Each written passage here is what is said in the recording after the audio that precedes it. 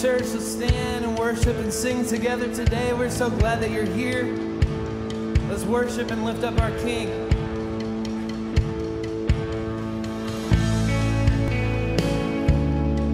Let's put our hands together today.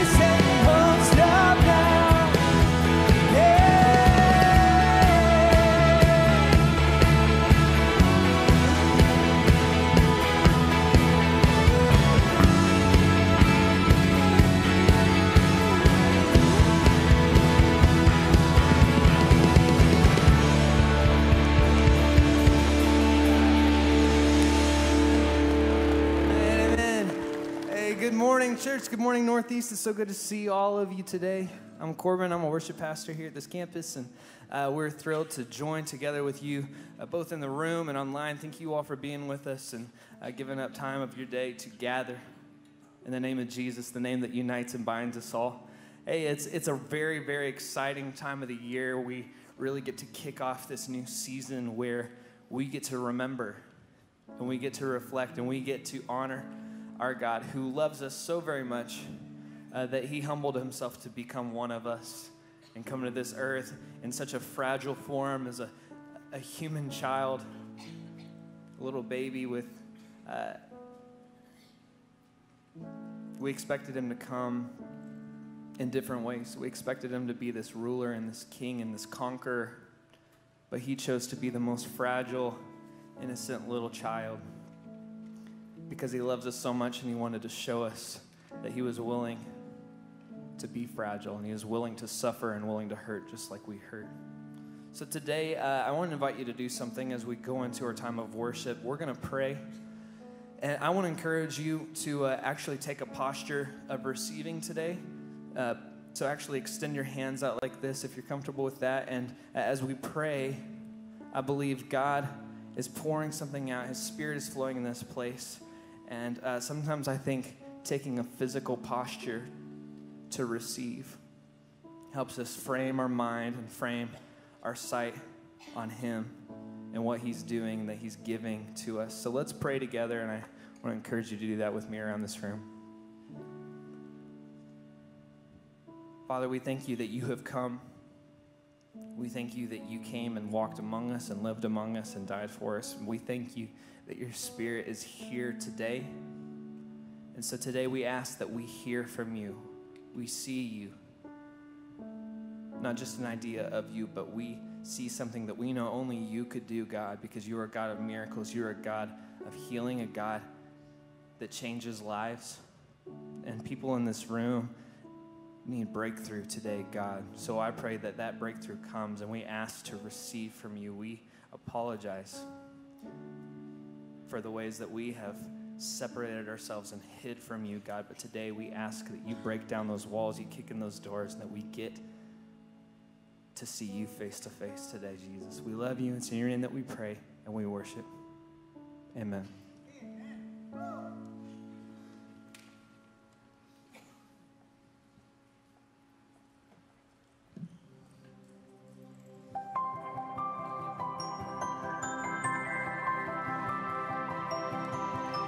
Joy to the world, the Lord is come.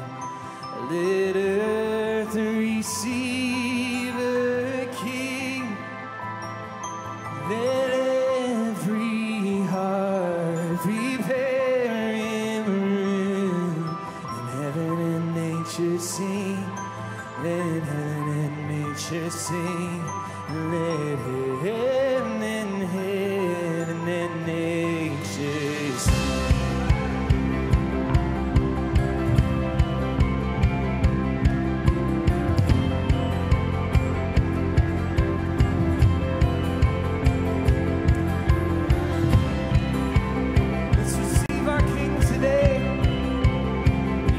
Joy that he has brought us. Sing joy to the world. Joy to the world, the Savior reigns. Let all their songs employ, while fields and floods, rocks, hills and plains, repeat the sounding joy. The sounding joy, repeat the sounding joy.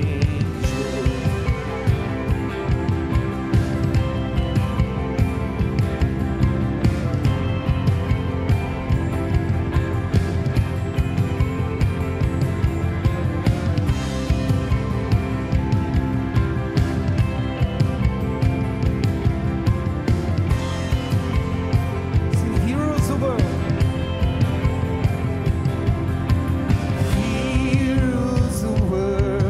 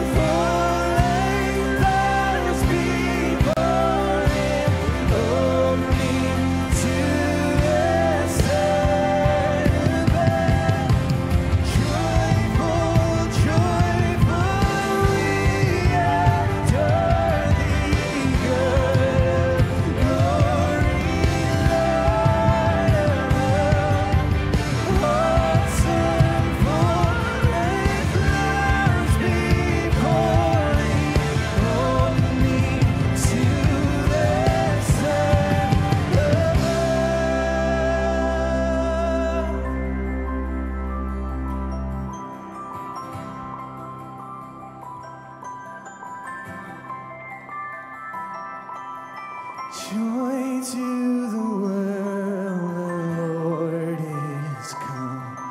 Let earth receive her King.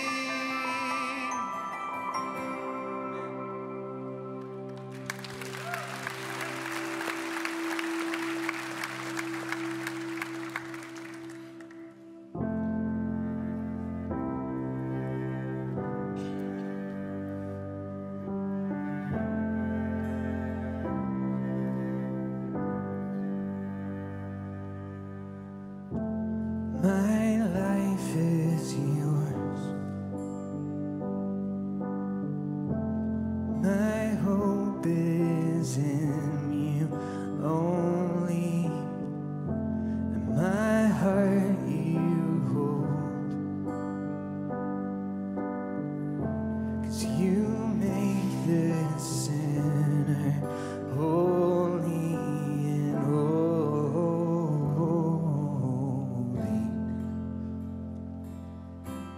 Holy.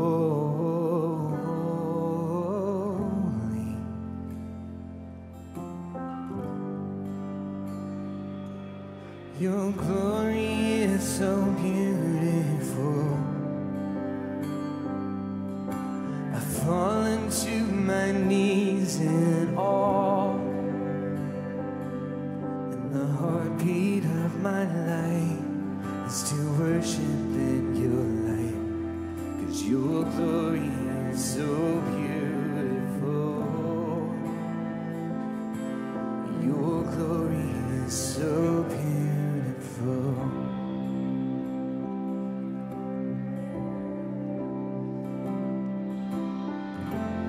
My life is yours. My life is yours.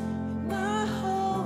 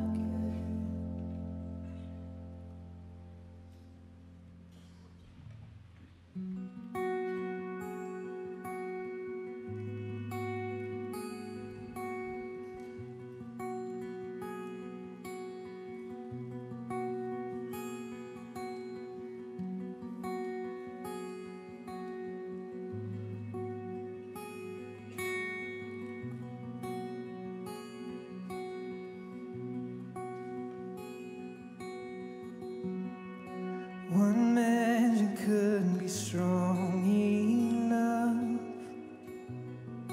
to tear me from your sight.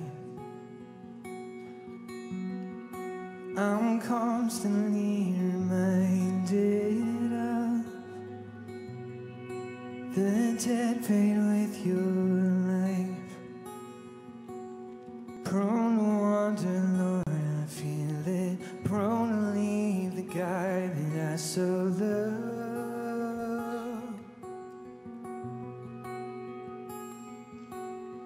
Here's my heart, Lord, take and seal it. Seal it for your courts up above.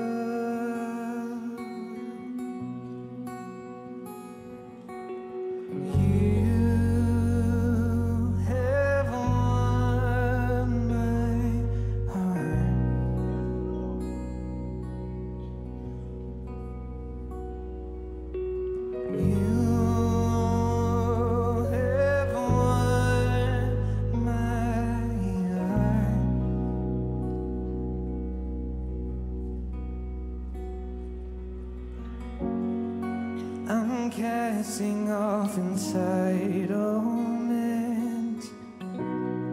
all my privilege and my pride. For I'm crafted in the image of a living sacrifice. Come now long expected Jesus, born to set your sons and daughters free.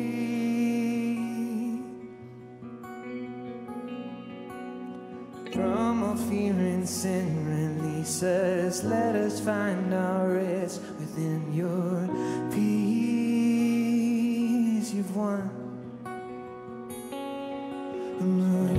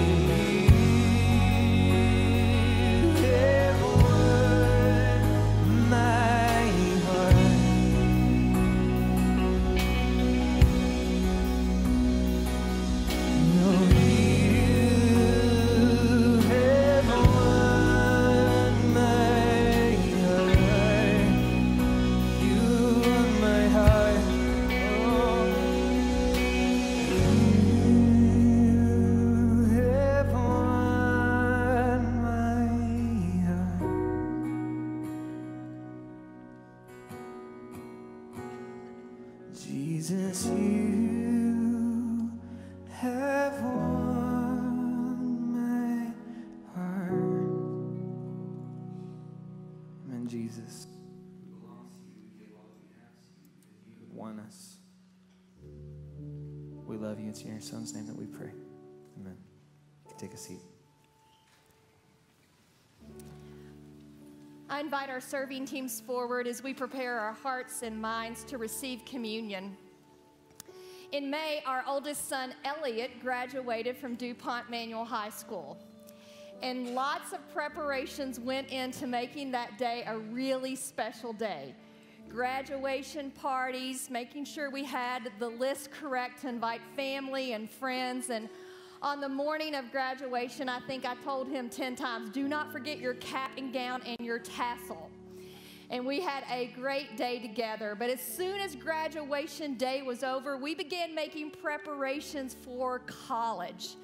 Making sure he knew how to do his laundry, making sure he had everything he needed for his dorm room, making sure he had his classes scheduled and his books ordered.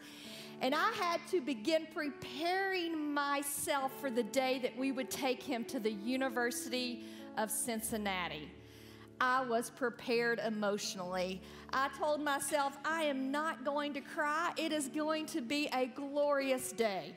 It was actually a really rainy day, and we had fun together walking around campus, making sure he was acclimated to everything. But the time came for the final goodbye. You know, he was ready for us to go. You can go now, Mom and Dad. So I hugged him tight. I told him how proud I was of him, and Wally hugged him, and then we turned around to walk away. I looked at Wally. He was completely fine, but I was a mess. And I got to the car and I nearly lost it. It didn't say much on the way home. So you can imagine that since he has been at college, we have really missed him around the house. His brother cannot wait for him to come home at Christmas for Fortnite duos. The dog has missed him, and we've just missed his presence at home and all of his friends that he used to bring over. It's like we lost a whole clan when he left. So I've been preparing for him to come home at Christmas, making sure the house is ready and the food is prepared to make his favorite meals. And soon he will be home for Christmas, and it's going to be awesome to have us all under the same roof. In the same manner, Christ followers, those of us who have placed our trust and faith in Jesus, have to prepare ourselves, our hearts, for the birth of Jesus. We need to make sure that our hearts are a dwelling place for God. More than any other time of the year, I believe Christmas time is a time of prayer and reflection. If you have not sat down and just reflected on what God has done for you this year, I challenge you to do that this week. Emmanuel, God with us. The baby Jesus was the Word made flesh, and he dwelt among us, and then he went to the cross, and he died for you and me. And during this season of the year, we celebrate his birth. But every week when we gather here, we are reminded that he loves us. Psalm 36:7 says, how priceless is your unfailing love, O God. People take refuge in the shadow of your wings. So wherever you are in your journey of faith today, I pray that you will just rest in God. Take refuge in him and remember what he has done for you. So let us take the bread now that represents Jesus' body broken for us. And let us take the cup that represents his blood poured out for the forgiveness of our sin. Let us pray. Oh, gracious God, you are a good God, and we are so thankful for your presence with us today. During this time of the year, help us to remember to rest in you, to lay aside technology, lay aside our cell phones, and in your presence, just enjoy the company of family and friends. God, you are a good God, and we thank you for all that you have done for us. We believe that every good and perfect gift is from you, and today we praise you for that. It is in the strong name of Jesus we pray. Amen. Invite our servers back forward as we collect our tithes and offerings. Here at Northeast, we are passionate about boldly changing lives now, and you have done that in amazing ways this year. And in just a few moments, you will hear Tyler tell you about all the great work that God has done through you. But today I want to announce that in 2019, we are expanding our Love the Ville movement to West Louisville. So I want to invite Marla and Bill on stage from Hand in Hand Ministries. Would you help me give them a hand? Our staff was able to serve with Hand in Hand at our staff day in October, and they are doing great work in West Louisville. They relocated their offices to Portland in 2017, and we met with them earlier this year. We asked in Love the Ville fashion, how can we help? And they told us many ways that we could help, and we really held on to two of those ways. One is they said, join us in West Louisville. Help us do home repair, street cleanup, alley cleanup, so that not any other homes are boarded up with plywood windows. And so you're going to have the opportunity to do that in 2019. And second, they said we have a mortgage of about $57,000. We prayed big prayers. We trusted God. We've moved our offices to Portland. So anything that you could do financially to help us with our mortgage would be great. So we've seen the great work that you guys are doing. We know that you're meeting with residents. You're going to neighborhood association meetings. I was at Save-A-Lot on Portland Avenue, met James, the manager, and he said, hey, do you know Marla and Bill? And I said, yes, I do. And we talked about the great work that you are doing in community to lift up West Louisville. And so in Love the Ville Fashion Church, we're going to bless them this Christmas with a check. So drum roll, please. Come on, help me out. Marla and Bill, we would like to gift Hand in Hand this Christmas in the amount, with a check in the amount of $50,000 to help you pay down your mortgage. So, woo.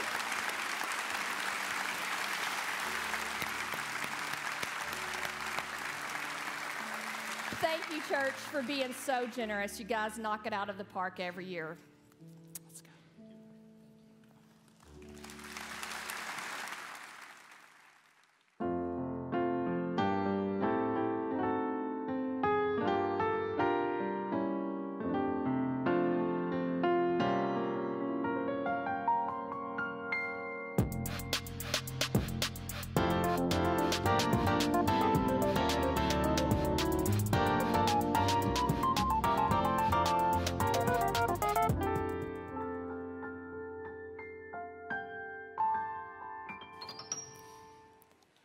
So yeah, as you saw there on the video, it's coming up. Like Christmas Eve is just around the corner, and as you heard me talk about last week, in Louisville especially, the Christmas season is a time where people will accept an invitation to church like no other season throughout the year. So I'm just encouraging you right now. We've got the services stretched out 4 different days, right? There's Thursday, there's Saturday, Sunday, then there's Monday, which is actually Christmas Eve. There'll be 7 different services. Start praying, start thinking right now of someone you can invite with you to those services. We will put our best foot forward, I promise you. Now, one cool thing is on your way out today, we've made these sleek, cool little invite cards. You know, on one side, it's just kind of got the brand and the title of the Christmas. On the other side, it's got the service times. All 7 of them, and trust me, some of you will just need one of these to remember yourself. But grab some of these on the way out and use them as cool little tools to invite some of your friends. All right, they'll be at all the different doors when you walk. All right, now I just want to tell you that if you're new here, what you just saw with Tamara and Hand in Hand here on this stage, it's something that's actually pretty normal around this church. Like if you're a part of this church, you start to take moments like that for granted, right? Because it's just so normal with us. That's who we are.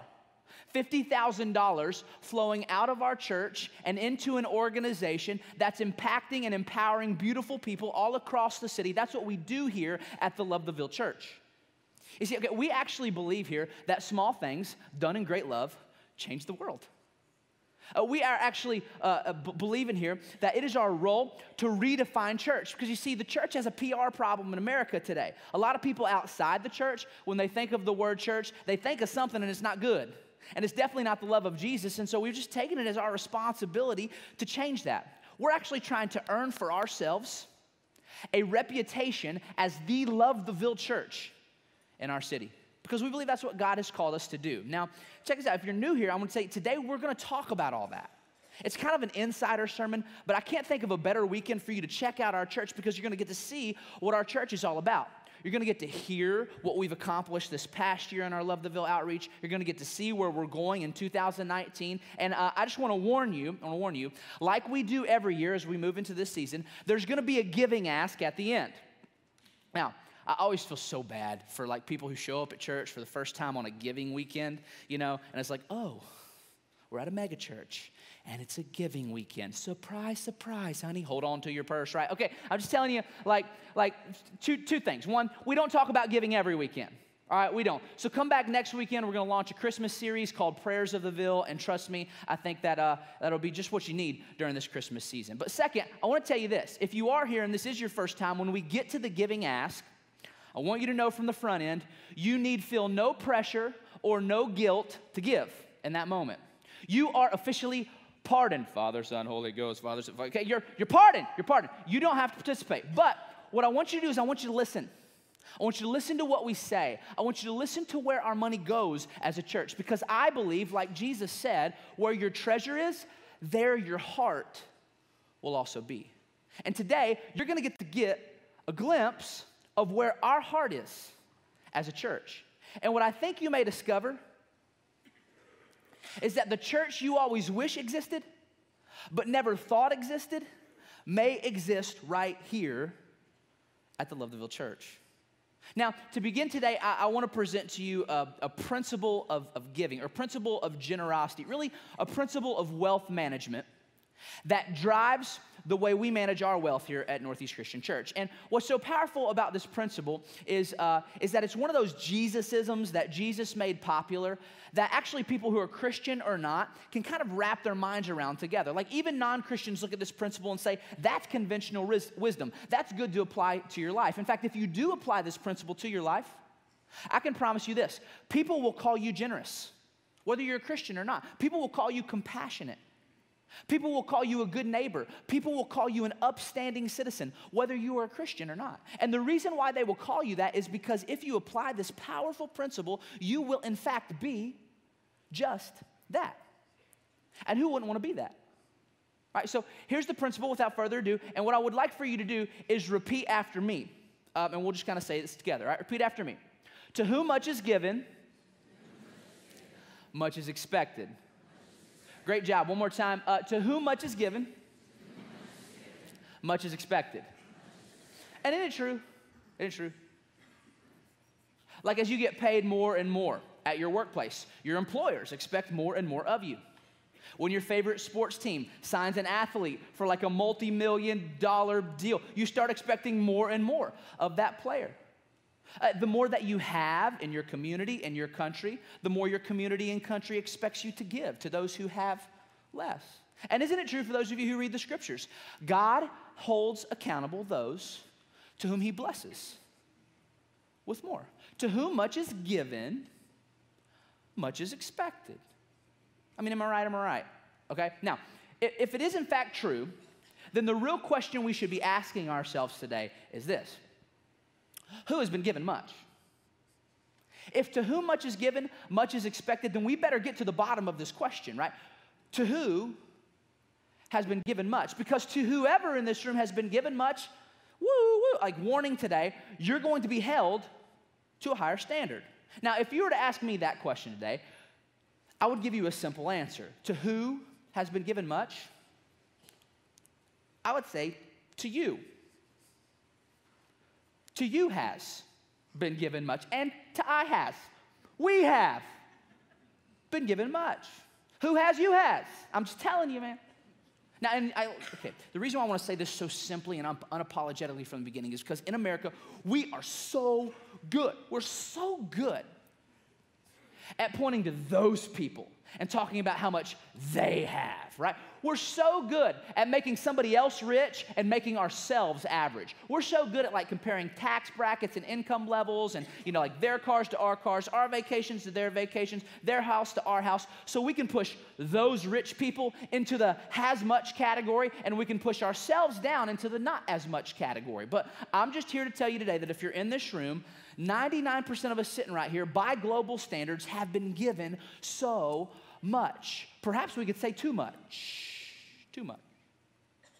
So let me explain it to you like this. Let's pretend we had two people on this stage. We'll call them person A and person B. And let's pretend that person B makes 10,000% more than person A. 10,000%. In that situation, who has been given much? That would be person B, right? It's pretty obvious. What if person B makes 5,000% more? Who has been given much?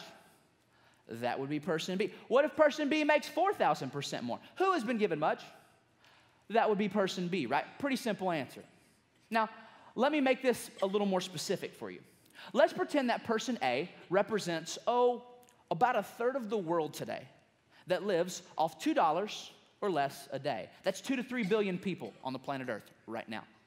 And then let's pretend that person B represents the median American citizen, according to the Census Bureau from 2016. The median income for an American in 2016 was just shy of $32,000. And you know what the percent difference is between B and A in that? A little over 4,000%. Now, let me ask you a question. In this scenario, to who has been given much? That would be to you. And that would be to me. We have been given so much. I tell you what, if we were to go out and we were to poll all the people from all across the world, and we were to ask them the question, who's been given much?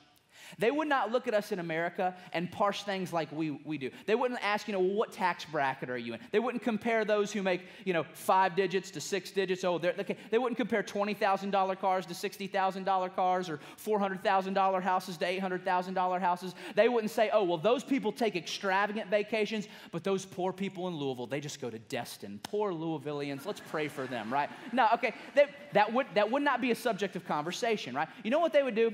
They would look at us and they would say, isn't it obvious? Or perhaps they would ask us, why isn't it more obvious to you? So let me make it even more obvious. If you make $32,000 or more a year, did you know that you're in the top 1% of wage earners on the planet Earth today? Top 1%. Who's the 1%? For most of us, you are the 1%. If you make $17,000 or more a year, did you know that you are in the top 5% of wage earners on the planet Earth? Did you know that a high school student who works at minimum wage 15 hours a week is in the top 20% of wage earners on the planet Earth? I recently read an article that said the number 1, 5, 6, 8, and 10 wealthiest zip codes in the state of Kentucky are in the immediate vicinity of this campus that you are sitting in right now, today. Now look, why do I say that? Why am I pointing that out? Is it to make you guilty? No, it's not to make you feel guilty. Rather, it's to make you feel aware. Aware of what? You and I, we have been given so much. By global standards, we are rich. You're rich. You. Okay, check this out. The reason why you're not giving your husband a high five right now is because, fact of the matter is that most of us don't feel rich. Now, that doesn't mean we're not rich, but you don't feel rich. And the reason why you don't feel rich is because you have no margin, which is not necessarily an income problem. It's a spending to or past your income problem, which is a totally different sermon. But let's just pretend for a second that you had to get on a plane and travel to the developing world and explain to somebody living off $2 or less a day the financial pressures you are under. I know it's tough here in the village, but Starbucks frappes aren't getting any cheaper, okay? Neither is private school, and the heating bill goes up during December. And do you know how much it pays to fill up the tank of one of these gas guzzlers I drive? To which they might look at you and say, you have indoor heat? It would just sound ridiculous to them, wouldn't it? And the reason why is to the developing world, we are ridiculously rich. Did you know this Monday we set a record? On Cyber Monday, we spent $7.9 billion on stuff we don't need, in large part for people we don't like. Me and Lindsay are to this point now to where we can afford to buy gifts for like our family and for our nephews and nieces and all that. And you know what the hardest thing about buying gifts for people is, especially those in your family? What do you give to someone who already has everything? Especially when you're on like a $50 limit or something. You're like another pair of shoes, another coat. They got a whole closet of shoes, right? Oh, another toy for his toy room. Imagine explaining that to someone in a developing country. We have a toy room in our house, So we have been given so much. Some would say too much, right? So what are we to do about that? Well, Jesus speaks a powerful word. And that word he speaks to us is not, you should feel really bad, or you were really guilty, or it is evil to make so much money. Rather, Jesus says to us something far more productive, far more compassionate, far more heart-changing, and far more world-changing than that. Jesus says to us this, Luke chapter 12, verse 48, you've been given much, and to whom much is given, much is expected. So do much with your too much, right? It's interesting. If you've ever read Luke chapter 12, in this chapter, Jesus just sort of throws down on generosity, greed, worry, and how all that will be judged someday on Judgment Day. He talks a lot about generosity, and I think Luke chapter 12 is one of his clearest, most unapologetic bits on it in all the scriptures. I just want to kind of give you some of the high points of it. All right, start with me in Luke chapter 12, verse 15, because in this passage alone, we could write a whole sermon series on it. Jesus begins and he says, be on your guard against all kinds of greed, for one's life does not consist in the abundance of possessions. To which we could just pray and go home, right? I mean, like, that's good. For some of you, that's what your life is pointed at right now. That's what you live for, to acquire an abundance of possessions. But if that is you, I just want to let you know that more stuff will never be enough. A desire for more will constantly breed a desire for even more, and it will leave you perpetually unsatisfied. This is not what your life was made for. Now, Jesus goes on, and then he tells a story to illustrate this. He says, then he told him a parable. He said, the land of a rich man produced abundantly. And this rich man thought to himself, what should I do? I have no place to store my crops. Then he said, I know what I will do. I will do this. I'll pull down my current barns, build even larger barns, and then there I will store all my grain and all my goods, and I will say to my soul, soul, you have ample goods laid up for many years. Relax, eat, drink, and be merry. Pause for a second. In American church, let me ask you, can you even begin to imagine someone who is that rich? Can you even begin to imagine someone who is so rich that they can basically eat whatever they want, whenever they want? Like somebody who's so rich that they never have to worry about the food on the table. There's always food in the fridge. There's always food in the cabinet. In fact, there's so much food that half the food ends up going bad and they throw it down the trash can. Could you imagine somebody that wealthy? Could you even begin to imagine someone so wealthy that they have clean drinking water and a refrigerator full of juice and milk, a whole refrigerator for their adult beverages? Could you imagine? Could you imagine someone who is so wealthy that they actually use stuff to drink as like ornaments for their wall? There's like wine bottles hanging up. Could you imagine? Could you imagine somebody who is so wealthy that they can just do whatever they want, whenever they want?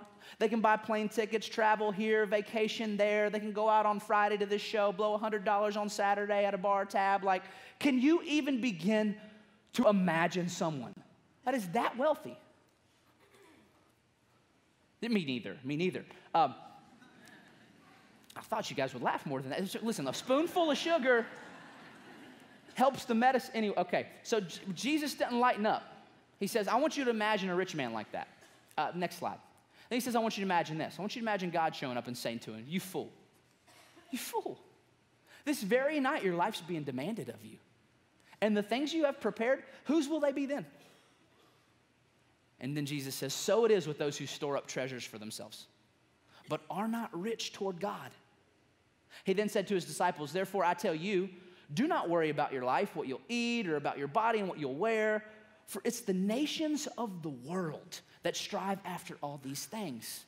To which I would ask you this, America, do you know any nations in this world that strive after such things? Okay, me neither. So let's go to the next slide. Jesus says, here's the solution though. Instead, strive for God's kingdom. And these things will be given to you as well. Sell your possessions and give alms. And that Greek word there for alms is a powerful one. It means something like mercy, something like compassion. Basically, Jesus says, channel your funds toward charitable giving that goes to mercy initiatives and compassion projects. Be generous. And make purses for yourselves that do not wear out, an unfailing treasure in heaven where no thief comes near and no moth destroys.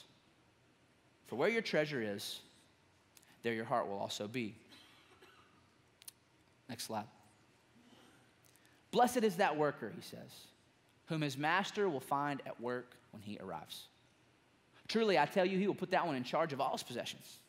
And from everyone to whom much has been given, much will be required. And from the one to whom much has been entrusted, even more will be demanded.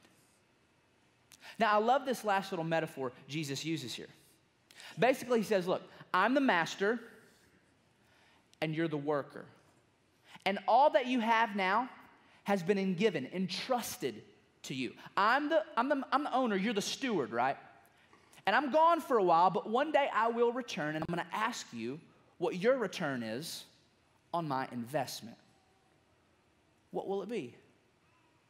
To which some of us are tempted to say, well, okay, yeah, you've given a lot, Jesus, but I'm a talented person. I've made some serious wealth for myself. You should give me a little bit of credit. To which Jesus would look at you and say, oh, you're talented. Guess who gave you those talents? That would be me. You didn't choose your natural talents. They chose you. Oh, you're wealthy. Guess who allowed you to be born into this prosperous time and place? You could have been born someone else. You could have been born somewhere else. You could have been born in a place and time where wealth was impossible for you. But I gave to you something different. To which some of us would then be tempted to say, okay, you gave me this time and this place and these gifts, great, thank you, Jesus, but I work hard, right? I went to school for several years and I worked my rear end off, and then I work 60-hour weeks, 70-hour weeks. I put in the time to make what I have. To which Jesus would say, good, I am glad you work so hard. Hard work honors God. But there is one necessary prerequisite for hard work: being alive. The breath you just took in your lungs, and all the breaths you took before that, and all the breaths you shall take after that. And guess who gave you those breaths? That would be me, and you're not guaranteed another. I gave it all to you. I'm the owner, you're the steward. I'm the master, and you're the worker. And I'm telling you this not to make you feel bad. I'm telling you this to make you feel responsible. Or perhaps we could say it to you like this. So I believe Jesus is telling us. He's saying wealth doesn't make you culpable, but it does make you accountable. Wealth doesn't make you special, but it does make you responsible. And if the statistics are true about America, and if the statistics are true about the neighborhoods immediately surrounding our church, then we are more accountable and more responsible than most. Now, with that said, let me say this. That is why I am so proud of our church and so glad to be a part of this church, because we take that responsibility very, very seriously. In fact, about 4 years ago, we decided to change the way that we live and that we give. And over the past 3 Christmases, we have raised collectively over $1.4 million, of which 100% has gone back to what Jesus would call alms, charitable giving. Last Christmas alone, we raised over $800,000. And over 2018, we have made so much of that in our city and around the world for Jesus. And I am proud today to be able to celebrate with you some of the things your generosity has accomplished. I asked our outreach team a few weeks ago, I was like, listen, I'm preaching on this, and I need a list of all the things we got done, because I want the church to know where their money is gone. But I only got about 5 or 10 minutes to do it, so keep it short. And you know what they sent me? A book. I mean, it's like 50. They're like, sorry, we're keeping it as short as possible, but it's like, there's like 15 pages. These pages, like page 8 is like a full page of text. I can't read all this, so check it out. I was like, listen, I'm just gonna give them a highlight. And they're like, all right, give them a highlight. So let me just give you just some highlights of all that we have been able to do through our Love the Ville outreach over the last year. Now, if you've been around here long, you know that we have 3 branches when it comes to Love the Ville. We have our local school partnerships, our local community partnerships, in which we focus on what Jesus would call the least of these, those who are oppressed, those who are marginalized, those who are forgotten, those who are invisible. And then we also have our global outreach partners, which impact global communities locally and all around the world. Now, I want to start with schools because Love the Ville started with schools, and for a long time it's been our bread and butter as a church. Over the course of this past year, we have been able to move from 7 intimate partner schools to 9 intimate partner schools in Jefferson and Oldham County. And when I say we have an intimate partner school, what I mean is that we have a school's pastor. That's right, we have somebody who works full-time, Randy Gordon, you guys know him, and his job is to be in these schools. He's in these schools on a weekly, monthly basis, talking with the administrators, appreciating and serving the teachers, recruiting volunteers to minister to the kids of the school, and constantly asking the question, how can our church help? How can our church help? How can our church help raise the bar of excellence so that these kids can go out and unleash their full potential on the world? Because that's what our church cares about. In our 9 intimate partner schools, we've been able to lead 10 family-friendly events that have served thousands of parents and thousands of students, many of which you guys have served at. We were able to take our summer reading program back out again this year with our Love the Ville reading trailer. Have you seen the reading trailer that we've kind of upfitted? It's like a classroom on the inside. We take it out to 5 strategic neighborhoods, and we read with kids during the summer to help bridge the reading gap.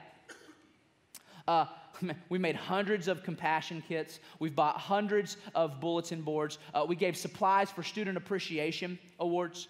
We were able to lead a ribbon cutting ceremony for the opening of the Westport Early Childhood Center right down the road. We funded a bus driver appreciation initiative. We put on the graduation ceremony for the teenage pregnancy school. 220 teachers this past fall were supplied with their exact wish lists for the school year. Some of you remember grabbing some of the cards and going out shopping for these teachers. I mean, when we went and delivered the 8 trailerfuls of supplies to these teachers, they were dancing in the halls, crying, thanking us. There was like a Twitter storm of appreciation about our church. And also this fall, 2,000 of you blitzed 34 of our local schools to get them ready for the school year. And that is not a misprint on the last line. 318,000 meals were given to hungry kids of the Ville this year after our Easter services because of your generosity. Hashtag 2 cheeks, 2 weeks, y'all. That's some of my best leadership at Northeast. And look, I could go on talking about schools all day. I just want you to know, that's just a snapshot. That's just a snapshot of what goes on in our schools. We have armies of people in our partner schools every single week loving the Ville. Now, our community partnerships are a little newer than our school partnerships, but I have been so thrilled to see how they've blown up over the last year. This year, we've been able to give thousands of meals and hundreds of hours to the homeless again. Just recently, we were able to move 3 homeless families out of living in their cars and into furnished apartments, and we're getting them on track so they can get jobs. Our PB&J ministry packs 150 meals for the homeless every single week. There's a group called God's Girls that has a lot of ladies in it from our church that have served thousands of meals to the homeless this year. We fed Thanksgiving to 300 residents in Portland, and we were also able to give 100 Thanksgiving baskets to the Portland families. We just cut a check, as you saw, for $50,000 to Hand in Hand Ministry, who's working in West Louisville. We gave $10,000 to the U of L FCA that serves over 300 athletes and coaches. We gave $50,000 to Scarlet Hope that's helping women get out of the adult entertainment industry and make a new way of life for themselves. And we started a new partnership with Prisoners' Hope because we felt like we should be in some of these prisons surrounding our churches. Now, that has been so successful that I gave it its own slide because I want you guys to know what we're doing with that. And I want some of you guys to get involved with that because we need some committed volunteers in our prison ministry. First, we're in the KY State Reformatory, and we're also in the Kentucky Correctional Institution for Women. And there this year, we were able to teach a class on reentry and strengthening family ties. And the reason why we taught a class on strengthening family ties is because when men get out, the number one reason why they re-enter the system is, you guys know? Because they don't have strong family ties. And we don't want them to end up back in jail.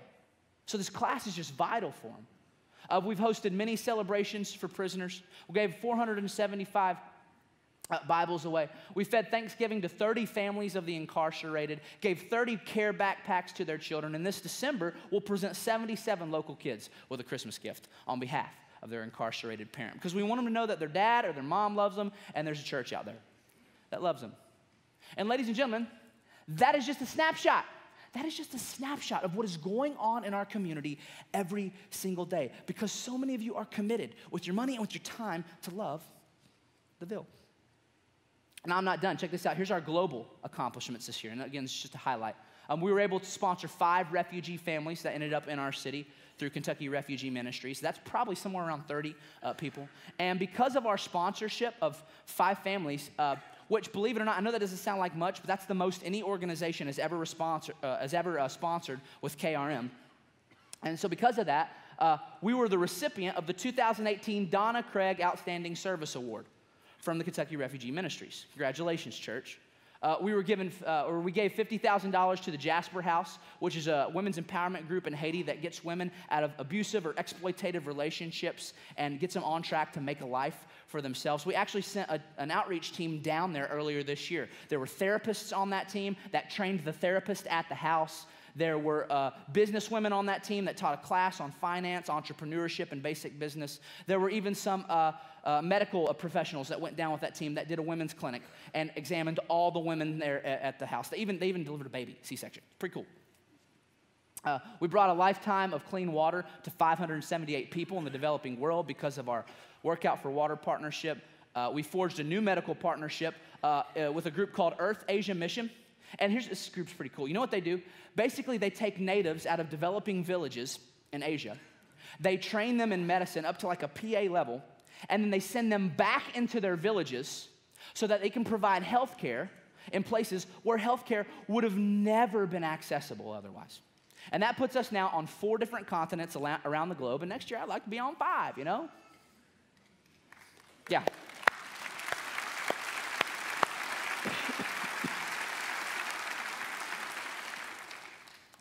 And here's the deal, that's not all. It's just a snapshot of what we were accomplishing on a global scale.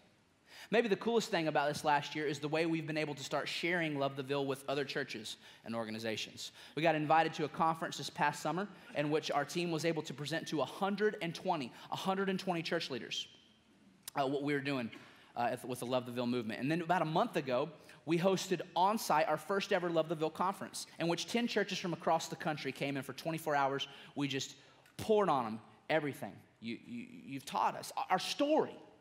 And they're taking it and implementing it all over our city and all across the country. We are now stewards of a movement. We're not just doing addition, we're doing multiplication. This is not local anymore, it's national. And it's because you've been so committed to it.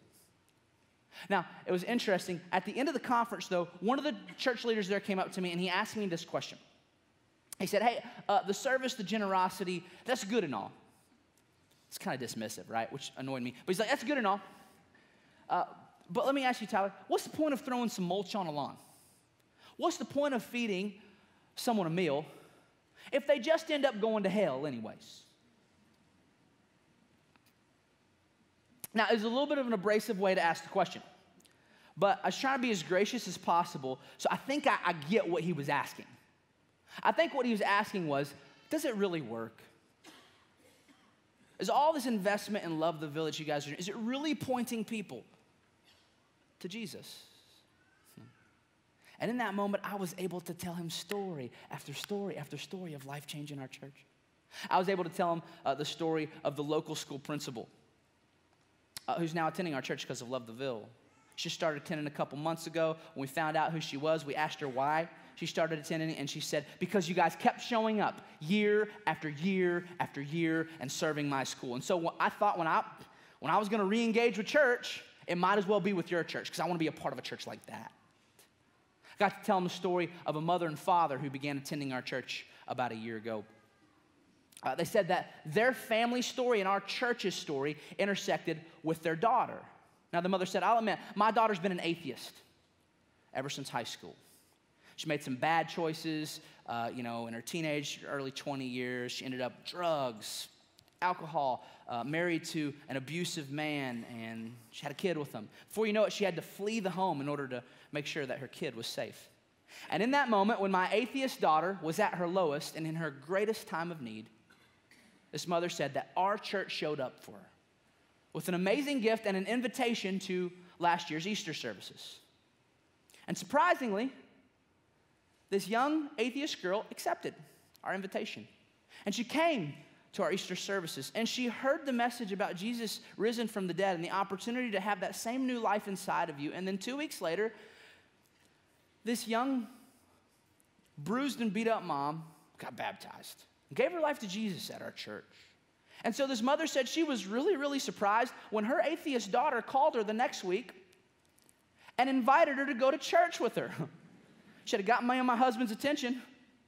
We hadn't been to church for 10, 20 years, but we wanted to see what this church was all about. So she said they drove 35 minutes to attend here and immediately fell in love with this place. She said probably the thing that captured me first was how committed you guys were to public schools. She said I worked in the public school system for 26 years. I knew the need there firsthand. And then she wrote to me this, and I want you to hear this, church, because I carry this letter around with me everywhere. She wrote, I've truly found my faith for the first time thanks to the church. I sing and cry during worship. I listen to the sermons. I have inner peace. I've learned to pray. I ask God each morning to help me make a difference in someone's life, and my next step is baptism. And I just want to say thanks for how Northeast has impacted my life. You are a true gift from God. Okay, one more story. I got a letter. Got a letter about a month or two ago from a young 20-something who's connected to our church named, we'll call her JJ. All right, and JJ reached out to me and she said, hey, I just want you to know that I don't believe in your God. I'm not a Christian. I'm not into organized religion. I don't like the church. But my in-laws are a part of your church. They talk about Love the Ville all the time. They truly live the Love the Ville lifestyle, like truly. In fact, she said that her father-in-law is like the father that she never had. And so, she said when her father-in-law shared with her a sermon series we did recently on mental health, she decided to listen to it. And then she said this. She said, I just want you to thank your church for giving someone like me who's felt like she has had no voice, a voice on such a controversial topic. Well, immediately I wrote her back and I was like, hey, I know you don't go to church, but you should come to our church because, obviously there's a connection here. And this is what she said to me. She wrote me back and she goes, listen, I'm not a Christian, all right? I'm not into organized religion. I don't believe in Jesus. I don't like the church, but, she said, but if I ever decide to come to church, I promise you I will come to your church. Now check this out.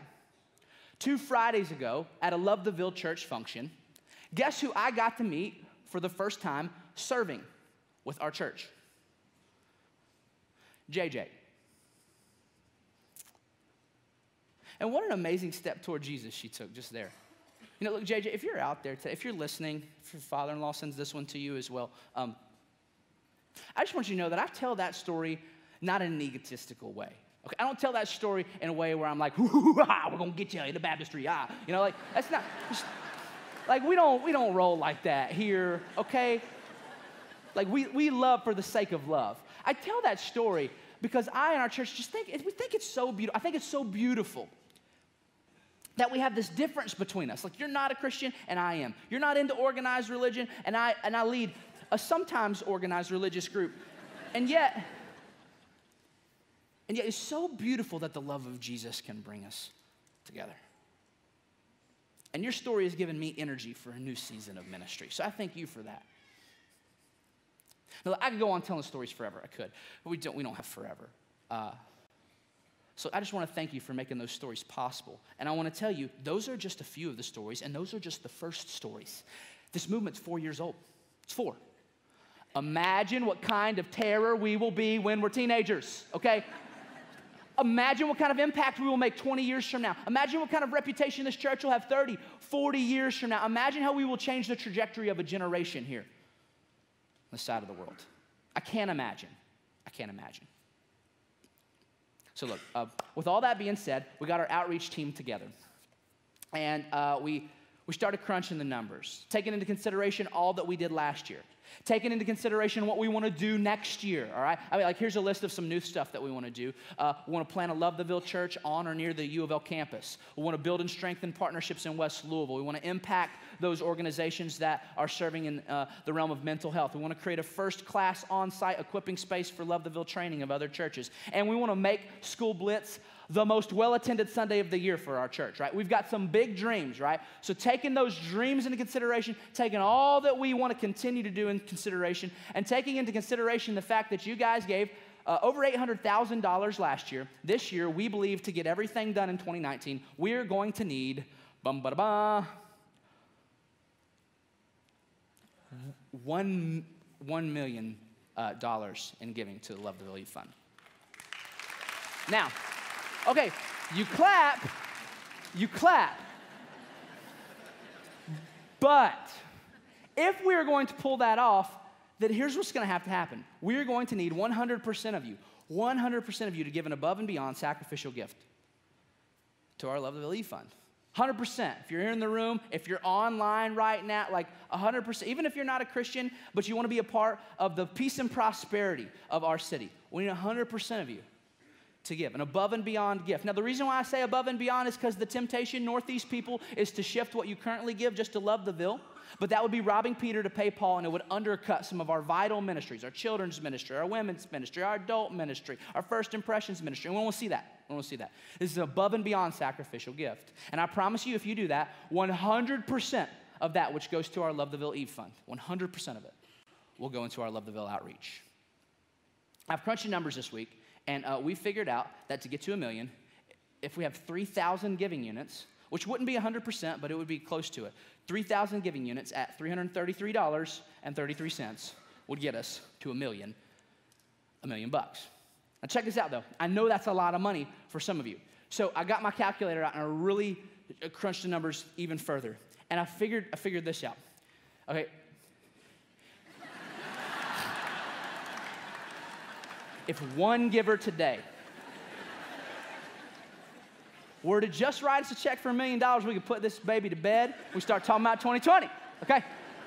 So you never know who's in the room, all right? I mean, I've been praying Bobby Petrino would show up because I know that he got some, anyways, okay, bad joke. Let's take it a different, this is going in a bad direction. All right, so here's the easiest ways to give. You can give on the app. You can give online, necchurch.org/give. You can give at our church service. You can snail mail it. We'll be checking the mail every day for the next month, I promise. Just make sure you designate it to the Christmas Eve Fund, and it'll get to the right place. All right, closing word.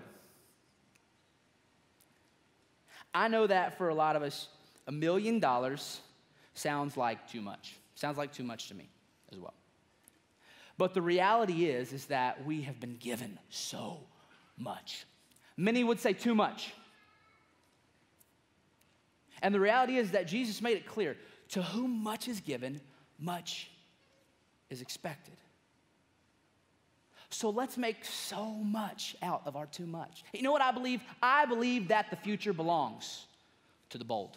And maybe it's just how I'm wired, but I do not want to be a part of a church. I don't want to be a part of an organization that's just like, meh, with their goals. I don't want to be a part of a church that's average. I don't want to be a part of just another church. I don't want to be a part of a church that likes to maintain the status quo. No, I want to be a part of a church that is committed to being the cutting edge of compassion. And I believe that's church. You know what I want to be? I want to be a part of the most compassionate church in the most compassionate city in the United States of America.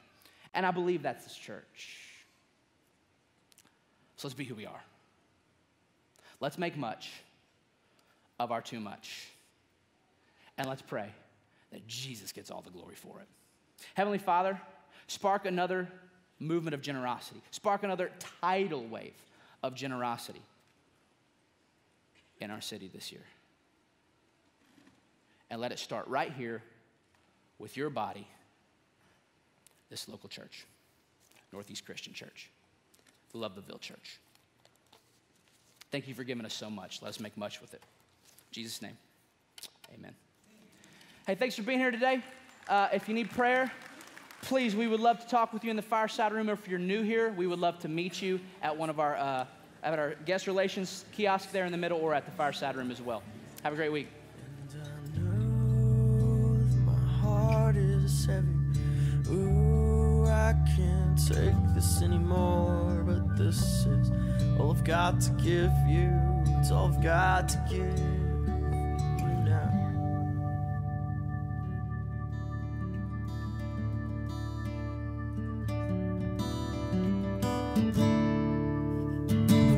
Amidst of this debris,